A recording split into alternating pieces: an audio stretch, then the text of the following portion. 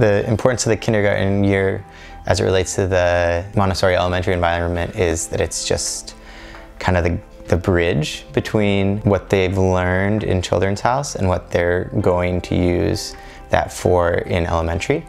We have students all the way from 1st grade to 6th grade.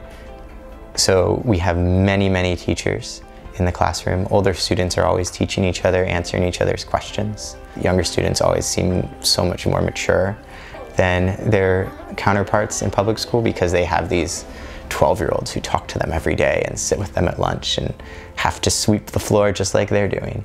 The teachers are not the only voice in our classroom.